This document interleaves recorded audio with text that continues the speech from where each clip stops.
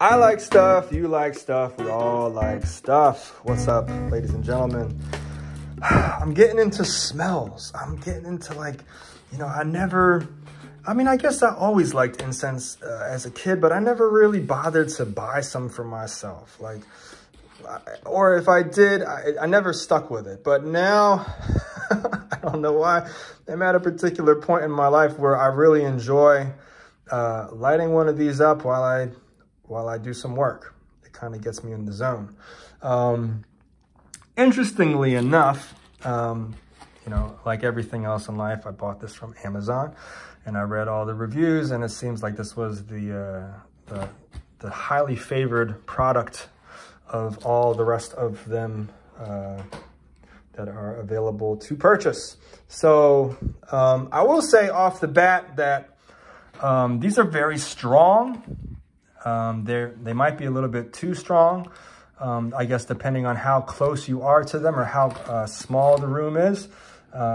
I lit two of these particular ones. This is the Energy. I threw the box away already, but this particular box, this one right here with the last remaining incense stick, was called Energy.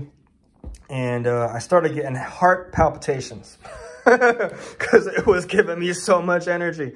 The crazy thing about scents that I didn't realize until recently, I guess from having this heart palpitation experience, is that, you know, if you eat ginseng or any kind of herbs, they're going to have particular effects. The food that you put into your body causes you to have more energy. Maybe it causes you to get sleepy. You know, the food affects you in different ways. And ironically enough, or interestingly enough, smell actually can have an effect like that. Hence why it's some of these are called meditation,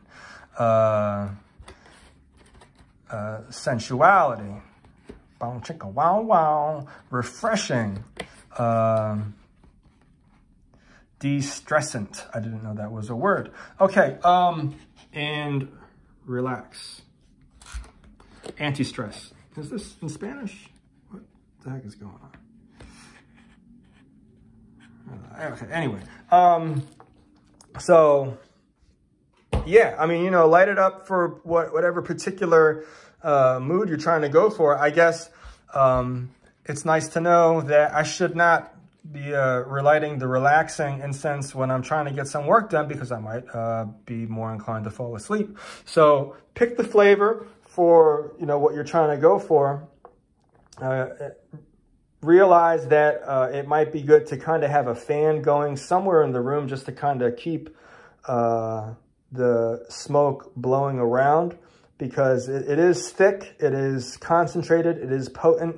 You wouldn't want to get a big glob of it all at once. You kind of want the smell to kind of just like very gently and like in an airy manner, just kind of like cascade down upon the entire ambience of the room.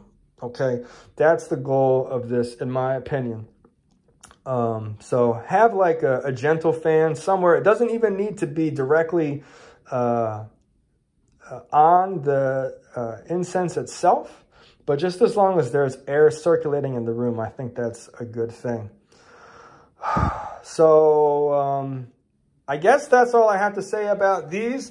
That's 120 sticks. This is going to last for a while. Each particular package contains 20 sticks, and here's the back in case you wanted to check it out. I just peeped here are 20 sticks. Meditation, sensuality, energizing, that was it. Stress relief, refreshing, and relaxing. Okay, so just kind of study this in case you want to pause it and read more about it. But this is the stuff.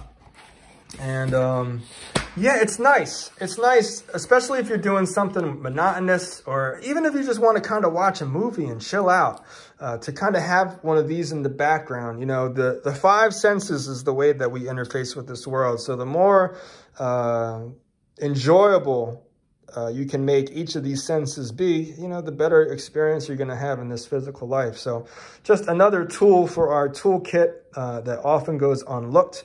I think you should check it out if you're curious. So thanks for watching. Give this video a like, a thumbs up, subscribe to the channel. I'm happy that you're here watching these.